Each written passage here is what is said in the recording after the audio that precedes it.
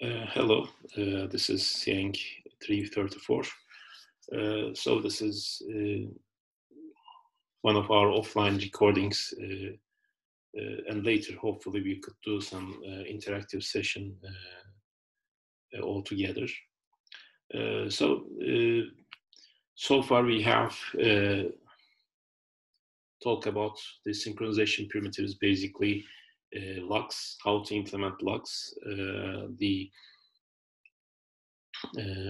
semaphores, which are basically a counting version of a lock. That means you can have a number of resources given in the semaphore, and everyone trying to get a resource will wait for it, so reserve a resource, in other words. So semaphores cannot go beyond 0, so you cannot make it -1, so you have to block. In this way we can use it as a synchronization primitive. Locks, on the other hand, are used for protecting critical regions, and also in the same logic with semaphores, they can be used for synchronization purpose as well. And the monitors, on the other hand, we implemented as an object, and monitors by default, by library, by implementation, gives you the chance of mutual exclusion. And then you can add more logic into your methods of your monitor, so that you can provide probably richer way of synchronization. And we have condition variables that allow you to block inside of a monitor. So synchronization has communication purposes and mutual exclusion purposes. Now we have another problem. In a world of synchronization, in a world of blocking, mutual exclusion, you have one important issue that we call the deadlocks. So today we are going to talk about deadlocks.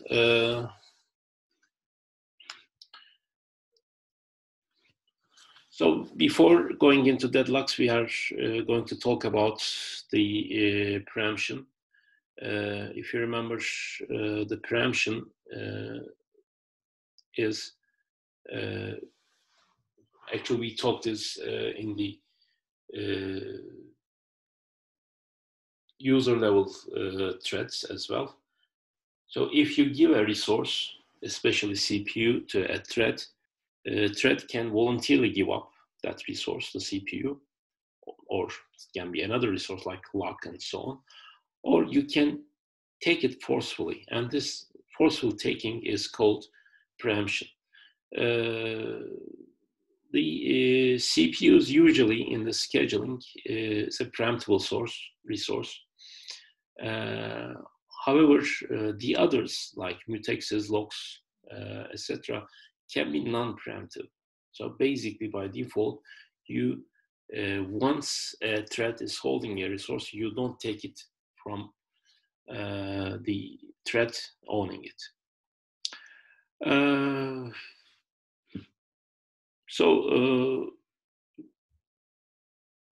If you forcefully take a lock away from the thread will stay in the critical region, and it tries to make operations in that critical region.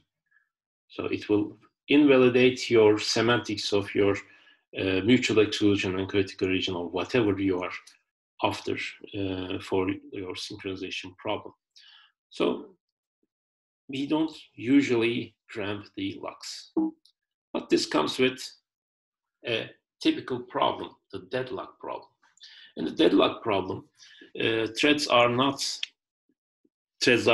alone, and there is no single resource they are blocking on. And if we have some sort of cyclic dependency, like here in this illustration, this car waits for this one waits for this one, and this one waits for the other one.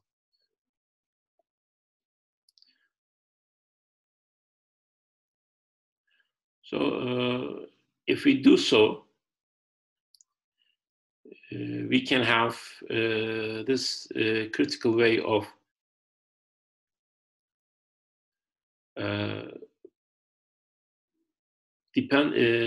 blocking forever. So this will end up in blocking forever. And deadlock is the way the mutexes or resources and the threads are going after the locks and critical regions so that they block forever. They wait forever. A typical case is this one. So a thread is holding this mutex 1, and it is waiting for another mutex. And there is another thread holding this one and waiting for this. In this way, this one will wait this mutex 2, and thread 1 will, this thread holds thread 2 holds thread 2, thread 1 holds thread 1, and thread 2 waits for thread 2, and thread 2 waits for thread 1 forever, because they are in the state for blocking, and since they are blocking, they cannot release the threads they hold, and in this manner we will have some cyclic dependency.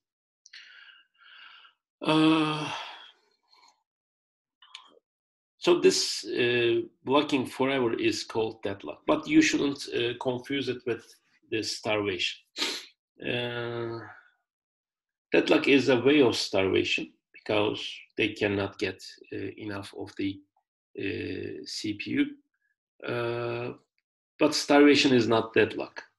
Starvation is when you have a chance to get a resource or CPU, but you cannot because of there are too much threads waiting for it, or there is a competition for them.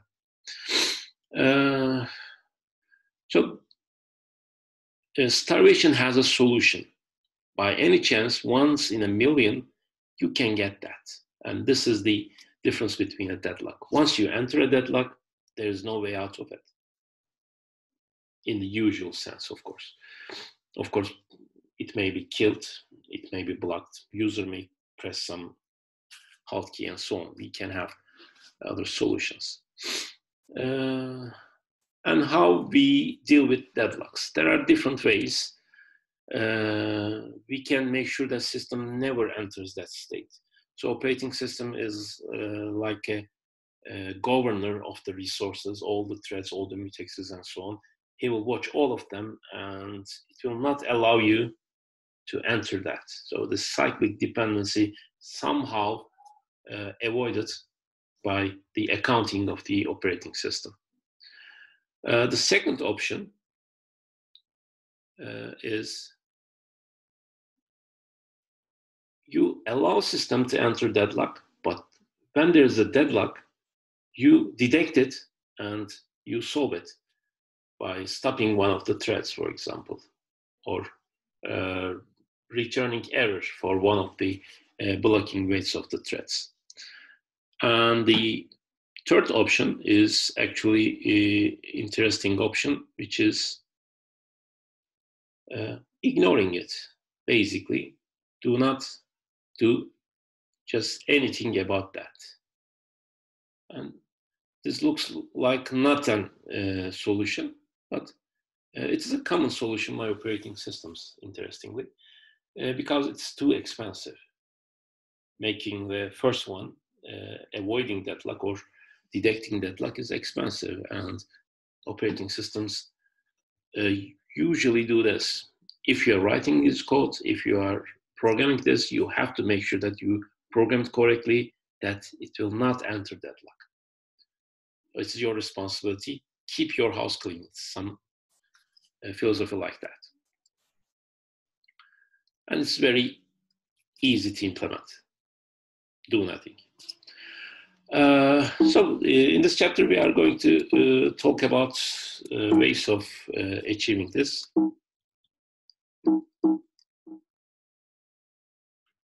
Sorry, I lose my...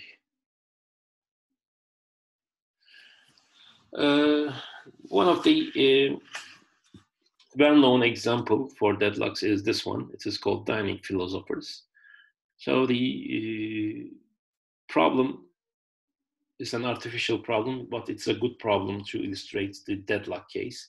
There are as many philosophers you like around the table. In this case, it is 5 of them. And there are chopsticks on the table, but for 5 philosophers, there are 5 chopsticks. And a philosopher needs 2 chopsticks to eat. So that means Karl Marx here is going to use this one and this one to eat. And this one has to use this one and this one, and Aristotle has to use this one and this one. So it is a little bit unhygienic, but they have to share chopsticks. Okay. So in a regular scenario, if you consider all of the philosophers as threats, they hold 2 resources to eat and then release it. And this one holds 2 resources to eat and release them. And in this way, you can have this dinner going on. But the problem here is, if you write your algorithm so that all of the philosophers first take left chopstick, then right chopstick and eat, you may end up in a case that, because our computers are fast, all of the philosophers get the left chopstick and waiting for the other. There is no chopstick left on the table, and all of the philosophers are waiting for a chopstick. And they are going to wait forever, and they are going to starve. So this problem is a way of cyclic dependency. All of them is holding one, waiting for another, holding one, waiting for another, holding one, and waiting for another. And it will go forever. So let me show you an example of this. It is on GitLab resources. There's a Deadlock directory here. And there are examples of this Deadlocks. Let me show you my source code.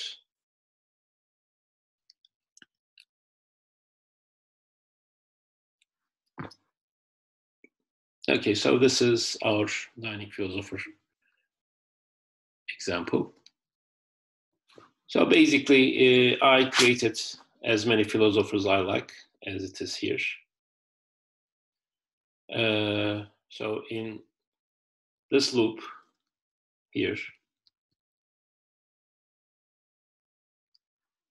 I create 5 philosophers. Sorry, this is for mutex initialization. In pthread library, we have to initialize our mutexes. I create a mutex per chopstick. Okay. By the way, in the source code, I'm referring them as forks, but the idea is the same. Fork, chopstick, same thing. So I create 4 chopsticks, and for each philosopher, I create here. I create a philosopher thread with philosopher function, and each philosopher thread gets its ID. So an integer they are going to get. And then my philosopher loop is basically this one.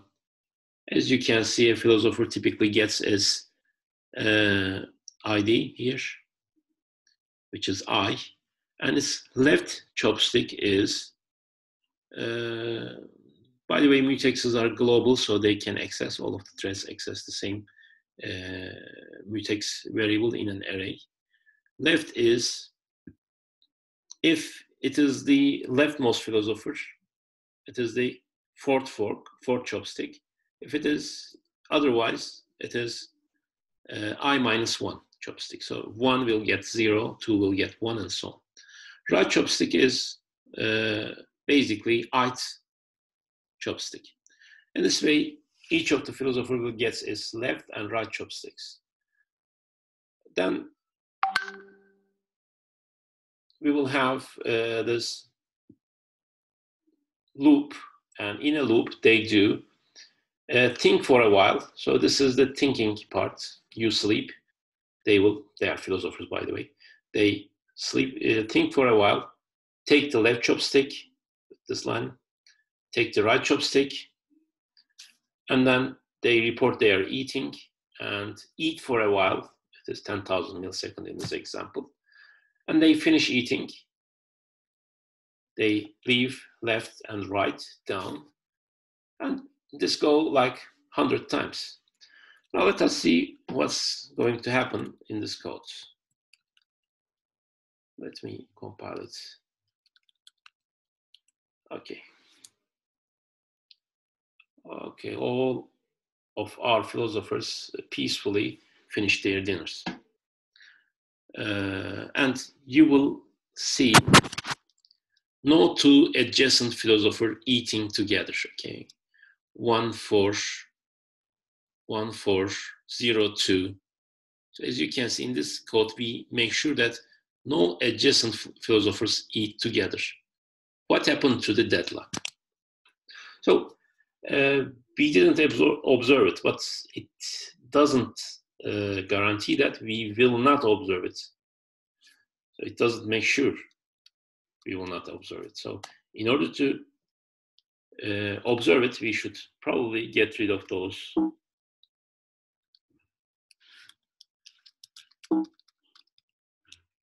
sleep times. Since they don't sleep, we will have a better chance of observing it. In different scenarios, you can reduce the number of philosophers, etc., to observe it. But I believe this one will be sufficient. Our machines are fast enough to hit deadlock in this case. So now let us observe our deadlock. Okay.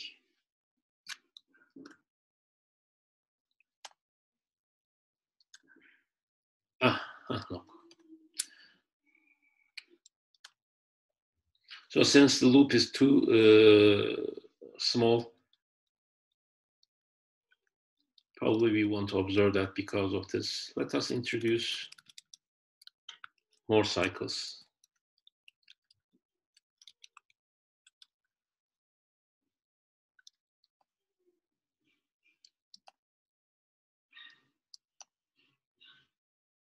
Okay, I have an extra thing to do for this. Probably my machine is too fast for this. So let us reduce the number of philosophers to 3. So we will have only 3 philosophers.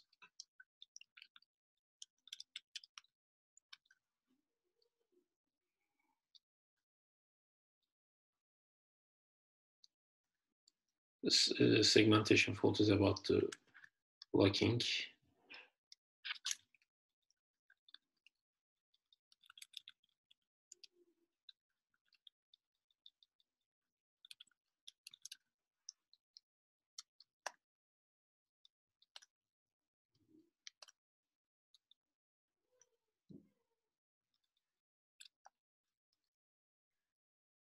Okay.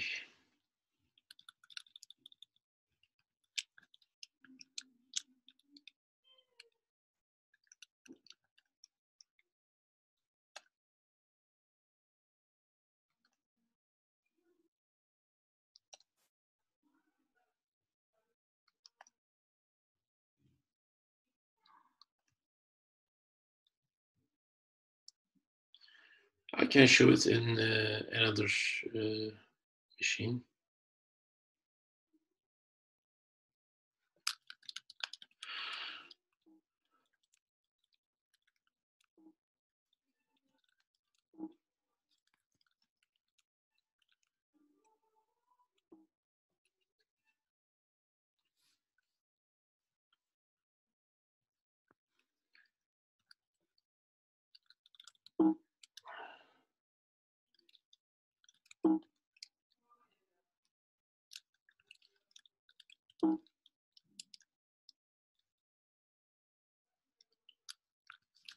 So apparently I couldn't get it.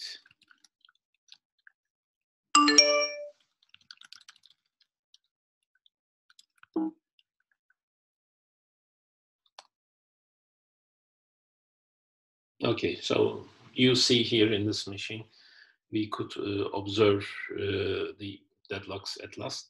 So it is not easy to observe it, but if you consider your code will work longer times and consume too much CPU, probably you will observe it more easier than this.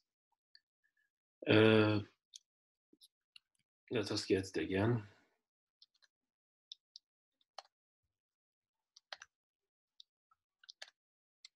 So if you try more times, you will see it's working. Now,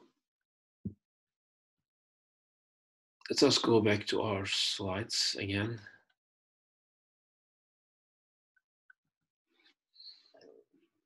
So what are the reasons for deadlock? What are the mechanisms behind the deadlock? So we have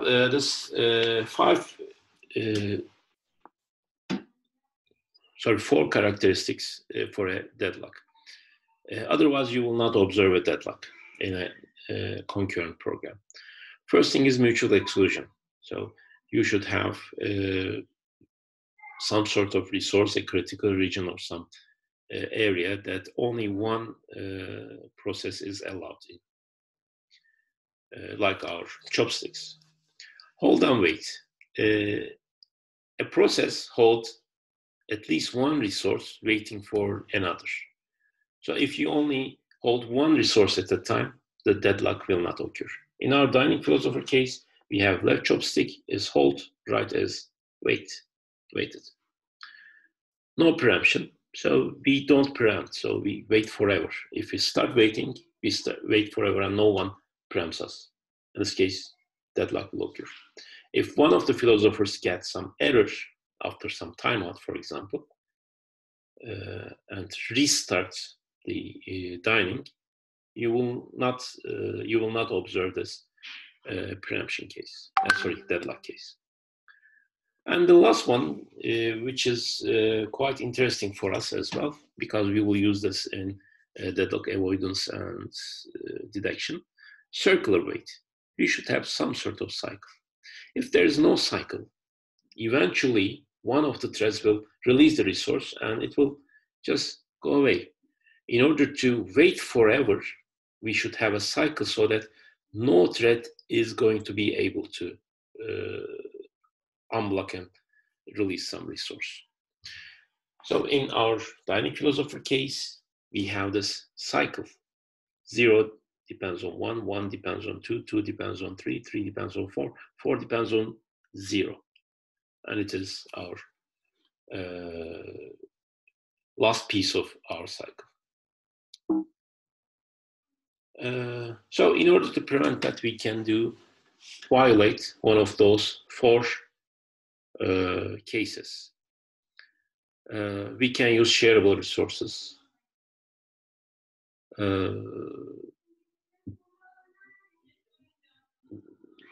I don't get an example for this, but if you can do, for example, you can share chopsticks. I don't know, break it twice in two and so on. But if you don't have mutual exclusion in your code, your code will work. Hold and wait. You must guarantee that there is no hold and wait. So you allow only one resource is hold at a time.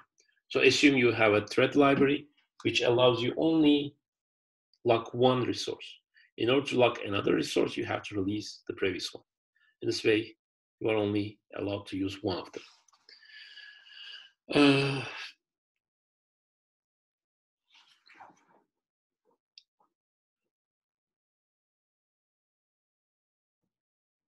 Of course, in some problems, it is not possible. So, for example, our semantics of dining philosopher doesn't allow you that. No preemption. So we can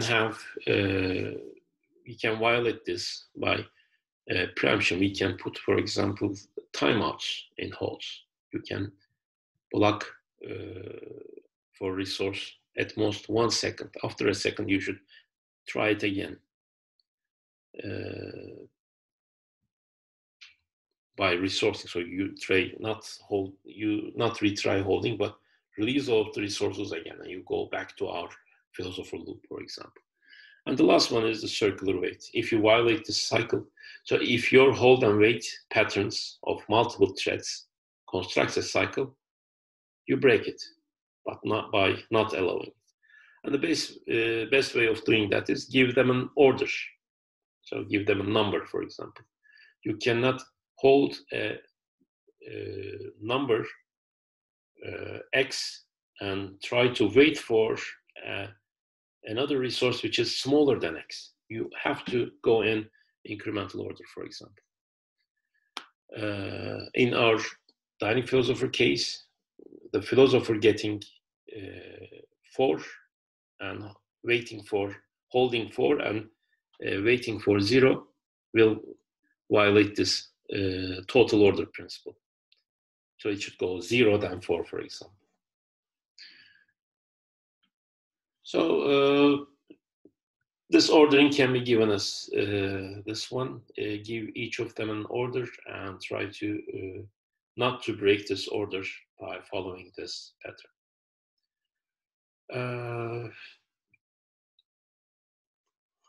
So we are not allowed to do down 743 and then 742. We have to correct this ordering. So let us solve this problem. I have a couple of solutions in the source code. So let us go back to our solutions.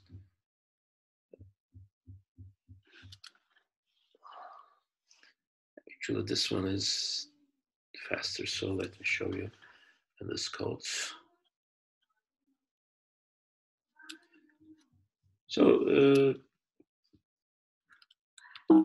this is the multi-process version of the same thing, just to give you an idea. This is how you do this with semaphores. You can check for this source code if you wonder how it is done in multi-process case. Now let us see a couple of solutions.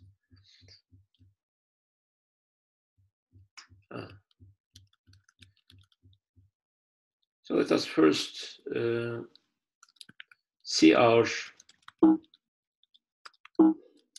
no hold and wait case. This is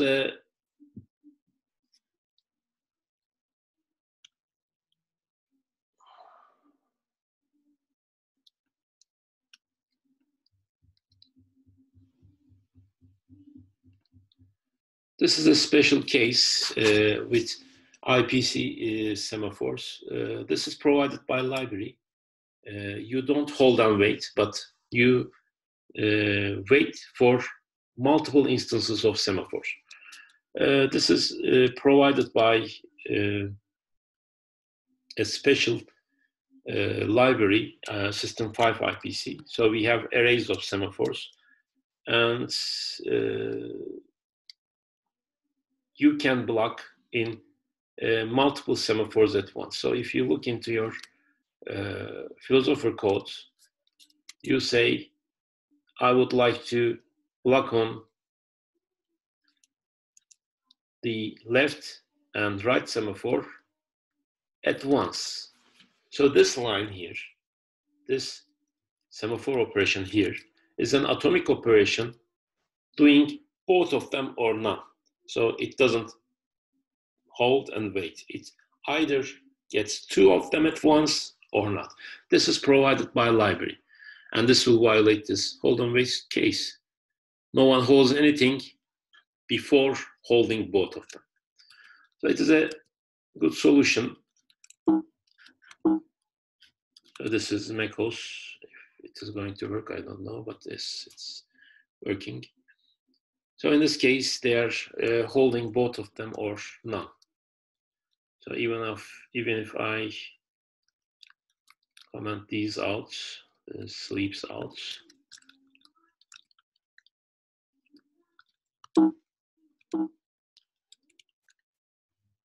we will see no deadlock because they are holding both or none. So this is our first solution. The second solution is actually it is not working in macOS because it's a Linux feature. And it is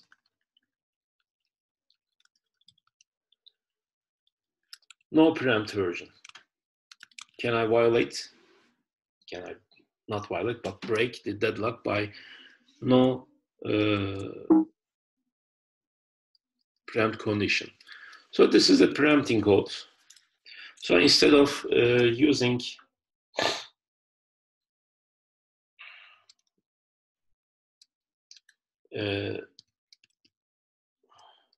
just two lines of code with left lock, right lock, I have this lock. I have this. I lock left chopstick as usual. And for right chopstick, I do this. I have a timeout value. And this is the timeout version of Vitex. It is called timed lock. And I specify this timeout, which is 1 second. If for a second, the philosopher cannot get the right chopstick, it goes here.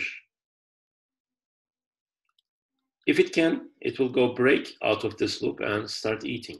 Otherwise, it is going to release the left chopstick, go back to the beginning of the loop, get left again, and right. And this is another way of avoiding. The rest is the same. And if you follow this, you will observe no deadlock. Sometimes if you try this code too many times without sleeps, you will see 1 second of a deadlock. And one of the philosophers will be preempted and go out of the deadlock. And last but not least, the most interesting one is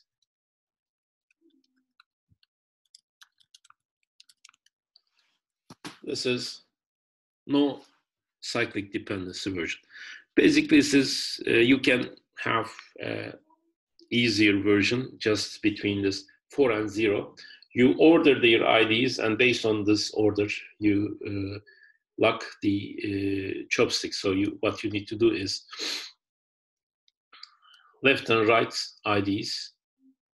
You order them. Left will be always smaller than right, or the first one will be always smaller than second one. So basically, you can write this code if left is less than right. First get left, then right. Otherwise, first right, then left. And this is going to break the cycle. And even if you try this many times, you will not see any deadlocks. What about the original version without I change it?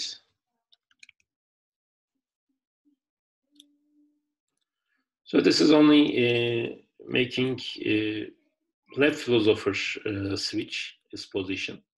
Leftmost philosopher switches location. Instead, you can do this one.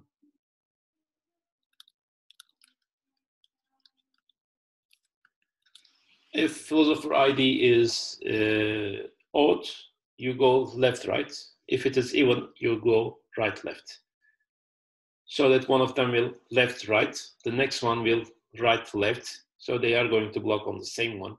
So there will be no cycle again, because they are using arbitrarily switching left and right. The reason I'm showing this is a solution by Knut. So the Knut proposed this solution to get rid of deadlock problem.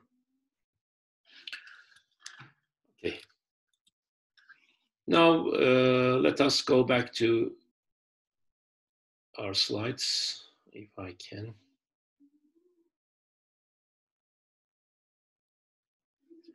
Okay. So these are our solutions. So deadlock avoidance is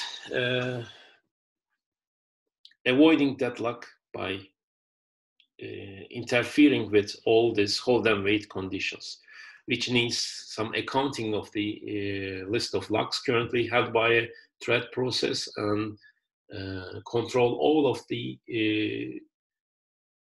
assignment of a lock to a thread, and during this keep track of avoiding deadlock. So we need this dynamic examination of resource allocation, and in this way we allocate resources based on deadlock control. So this is our system model for deadlock avoidance. So we will have resource types R1, R2, Rm, CPU, memory, IO devices, whatever you like. And each resource has Wi instances, like here. So Ri has Wi instances, sorry.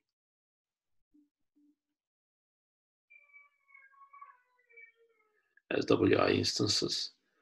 So you can have two printers, two hard disks, or different slots of memory or CPU. You can have different scenarios for that.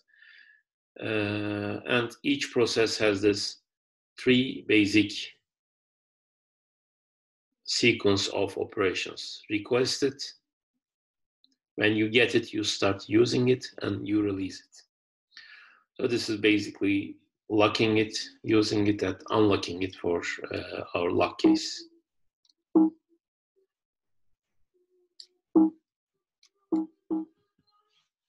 Okay, so now in this case, what we can do is we can keep track of a resource allocation graph. So given the set of resources and number of each number of those resources and the processes, we can keep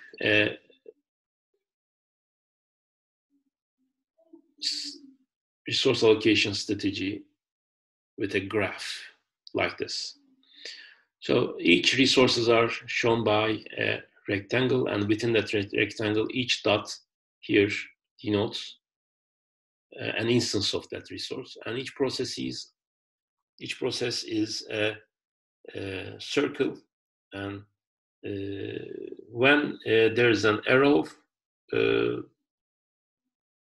from resource to process, it means it is allocated.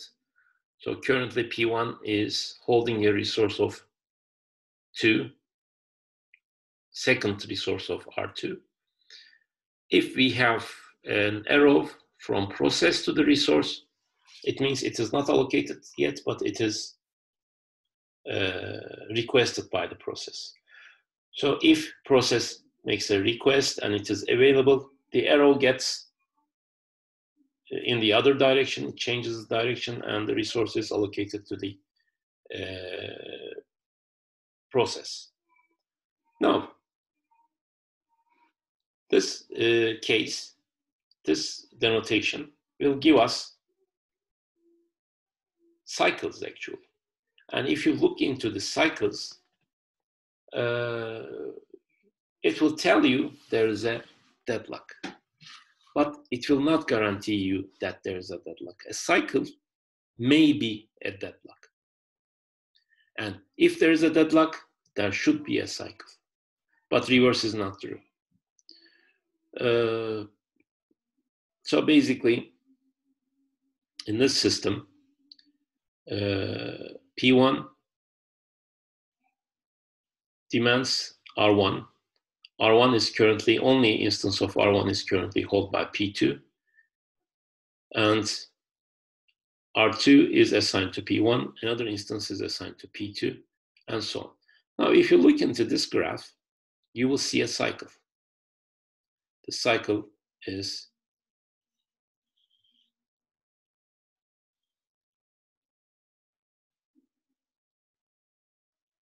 between those. Okay.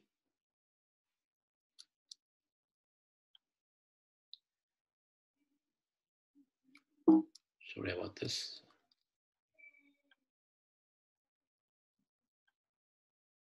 Okay, so these are our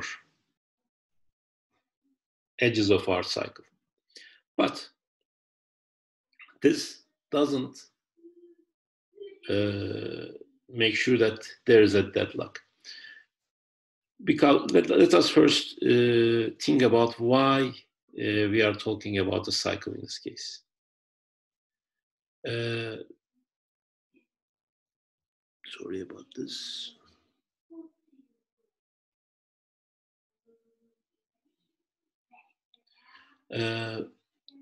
P2 holds R2, P3 requests R2, P2 demands R3, and R3 is held by P3. So that's why we have this cycle. However, since there are two resources of R2, two instances of R2, P1 can release it. And if P1 releases it, P3 can get it. And we can break our cycle. Now let us look into P1. P1 is currently waiting for R1. And R1 is held by P2. P2 is blocked for R3. So actually there is a deadlock here, but it doesn't have to be. If we have just a single change,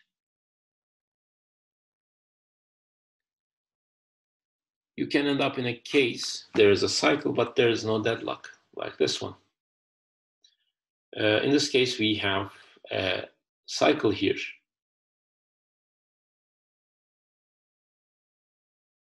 So this is our cycle, basically. However, P2 can break this cycle by releasing one instance of R1, or P4 can release it, R2, and it will break this cycle. So the existence of a cycle doesn't necessarily imply a deadlock. So, however, we can use rest, the remaining or the reverse of the relation. If there is a deadlock, there is a cycle. So this will give us this. A little bit too restrictive, but if we can avoid cycles, we avoid deadlocks. Okay.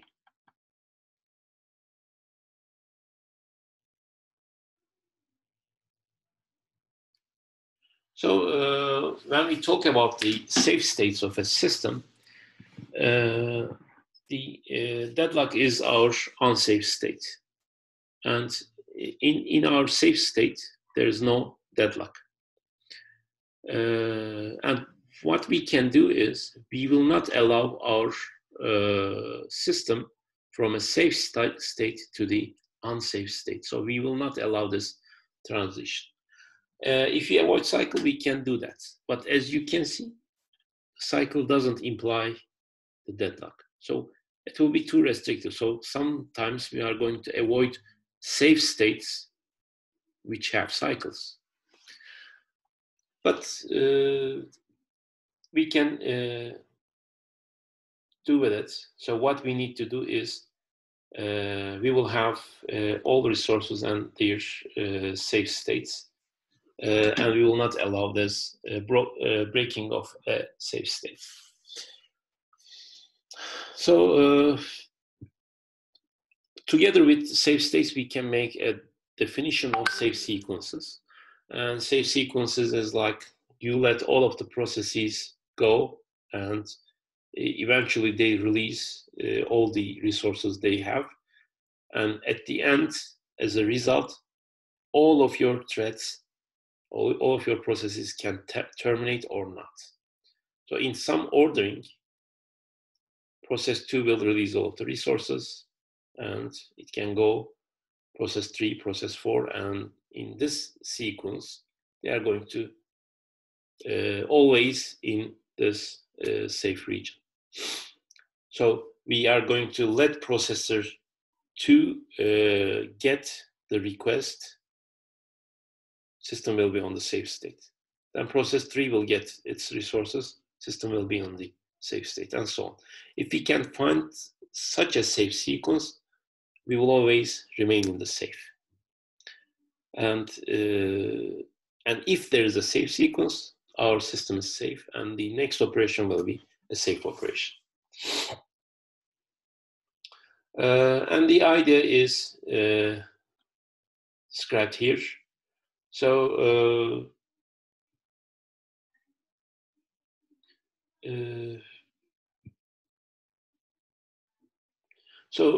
for each PI, we have resources. PI can still request by currently available resources, and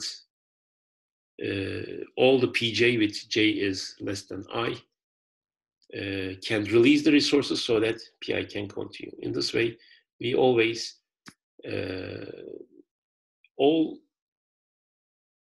P's with less than I can release the resources so I can continue. In this way, we keep in this safe state.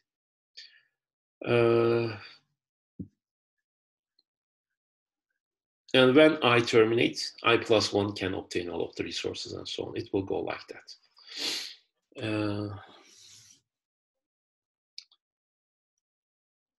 So this is our resource allocation graph for dining philosopher example. So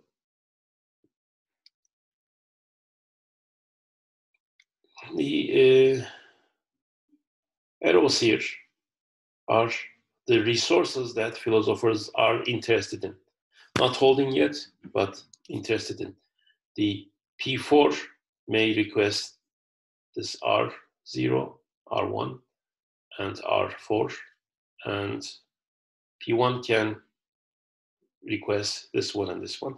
So this assumes that we know each process and what they are going to require. So they didn't request it yet, but they may request. We will have that listing, which is not a real life thing actually, but assume we have that. Assume we know in advance that all processes and what they may request in advance. And these are all these request arrows. And there is no cycle in this graph yet. Now, we give R to process 1. Still, there is no cycle.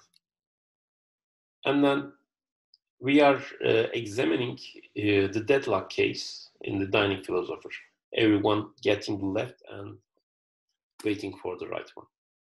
So P2 has requested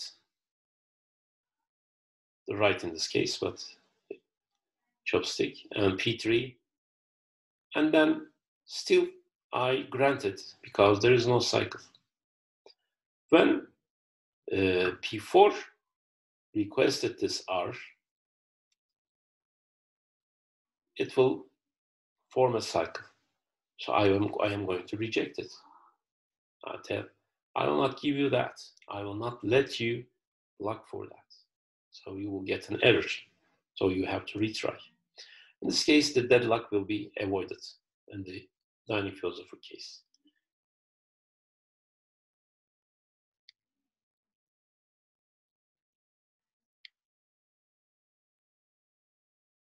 So this is the resource allocation graph used as a deadlock avoidance. Okay.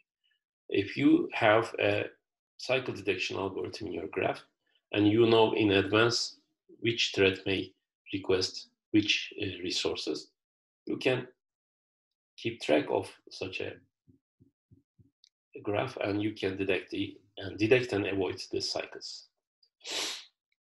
So this is the Dining Philosopher implementation.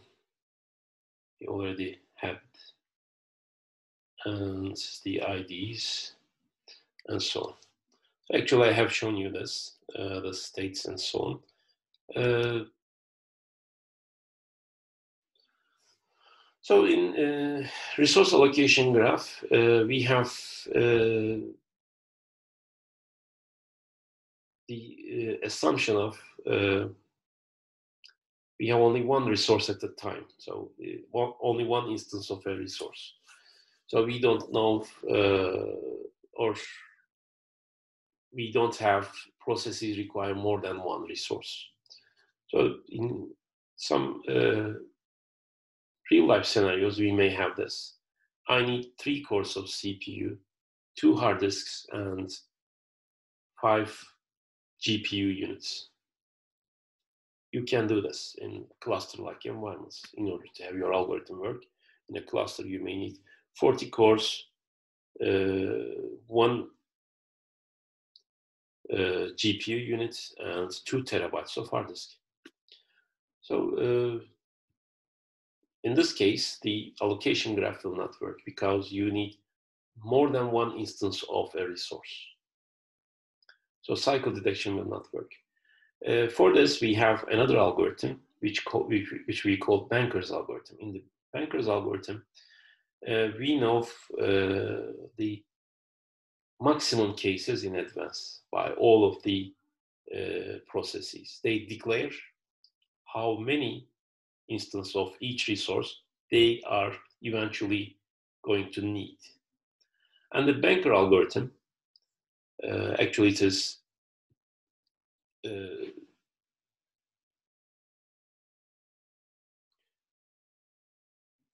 coming from the real life bankers loaning money, getting money, previously loaned money from other customers and loan new money, can take care of that.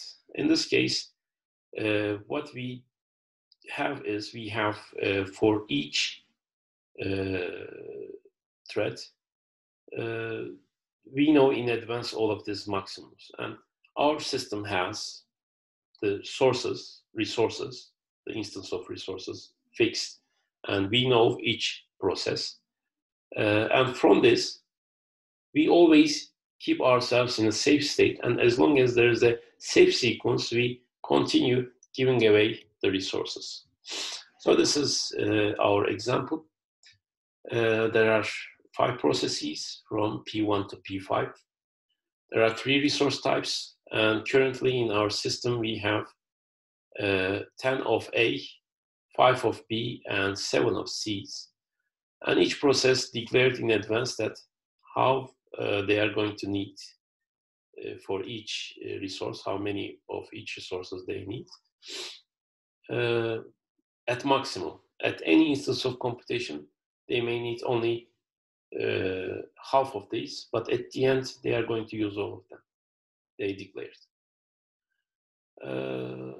So this Banker's algorithm depends on or assumes that each process will eventually finish and release all of the resources.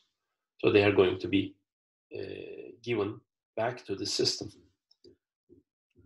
So now, in order to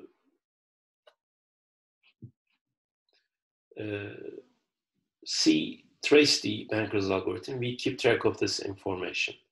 How many of resources currently each process is holding? So at max, it is going to need 753, and currently it is 010. And 322, currently 200, and it will go like that. And of course, this sum of the allocated cannot go larger than available one in the system. So currently, if you sum all of them, you will have 7, and 3 is available. 2, 3 is available. 5 out of 7, 2 is available.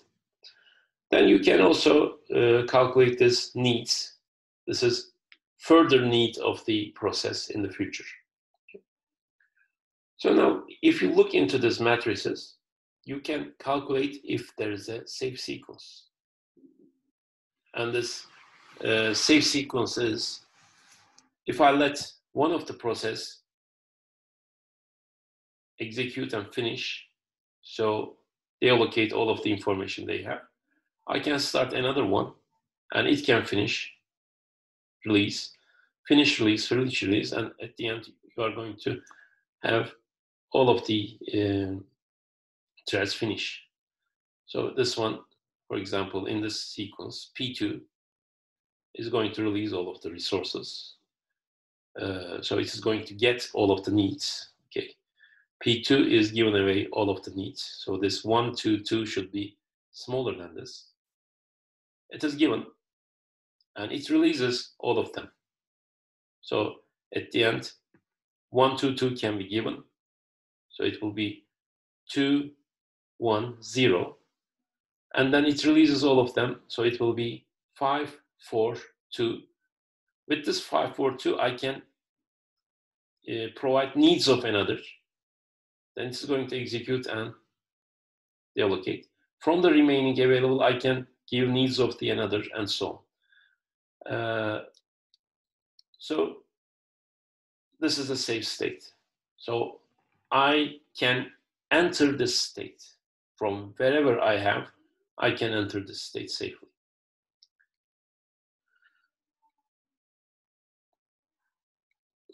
So assume here at this state 2, 3, 0.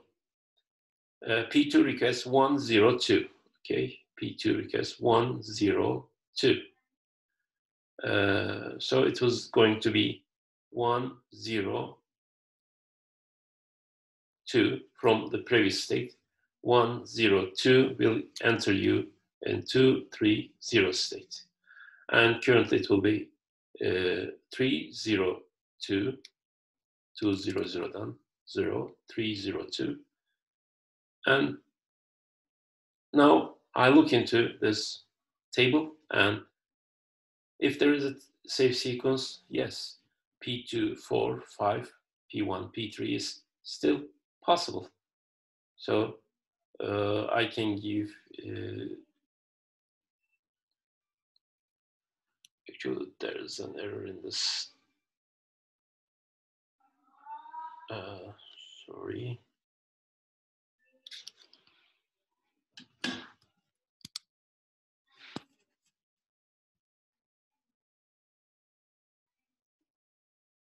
Okay.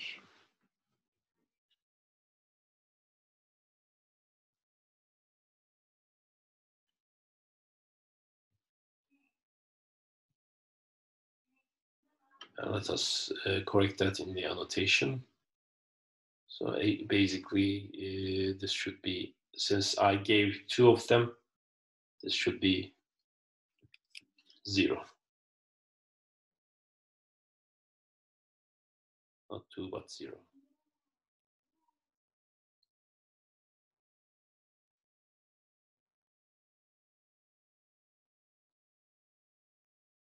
Okay. So now it is 1, 2, 0, and there is a safe sequence. I can start P2. I can fulfill the requirements of P2. Then it releases everything. It will be 5, 5, 2. With 5, 5, 2, I can find another, and it will go like that.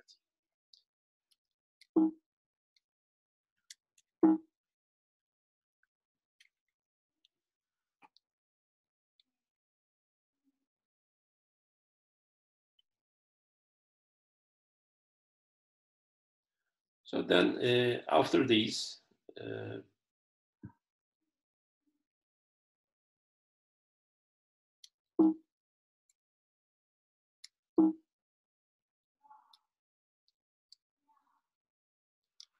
so after this, assume P5 requests 332. Okay.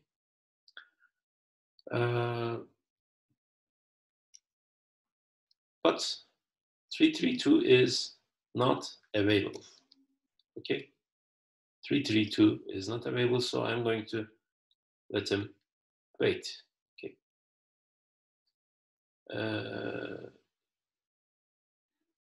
P1 requests 020, it is available. So I can give 020 to P1. But what happens? In that case, now I will have new values will be 2, 1, 0. Now with 2, 1, 0, do I have a safe sequence? And this is the question. And if you look here,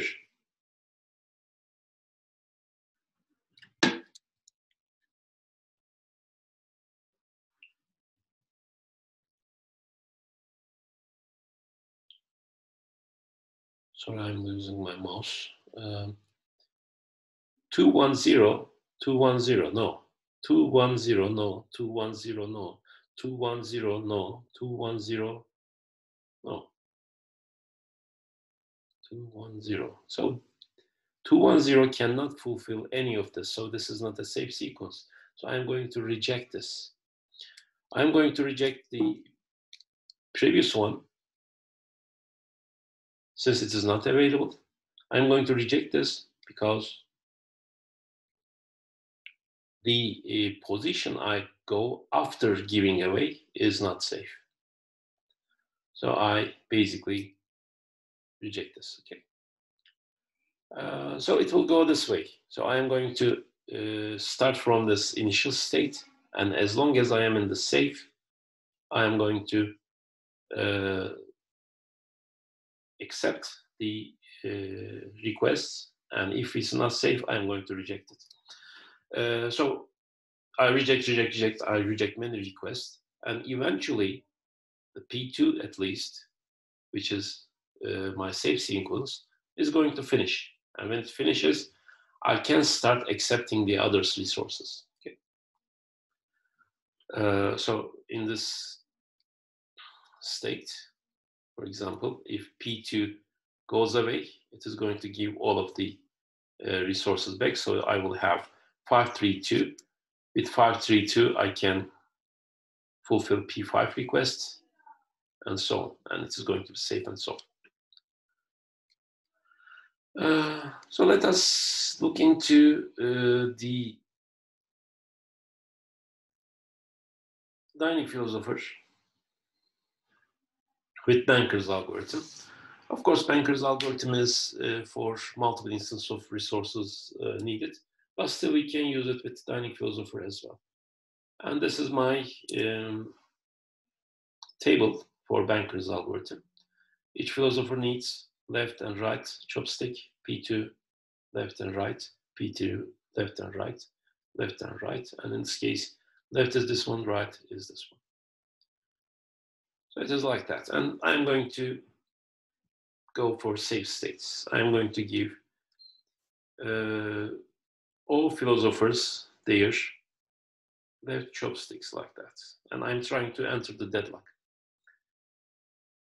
Now, this is a safe state. Why it is a safe state? Because in the available chopsticks, still I can fulfill one of them. I can fulfill P4 so that 43215 is a feasible case. Okay. Since this is safe state, I allow this. I allow my algorithm to go into this state. But if I let this left chopstick request coming from this, okay, I will end up in this. No chopstick is available, and all of them are still demanding extra resource. So this is not safe, so I'm going to reject it. And this is how I can avoid the deadlock scenario by the library of dining philosopher problem. So this is about deadlock.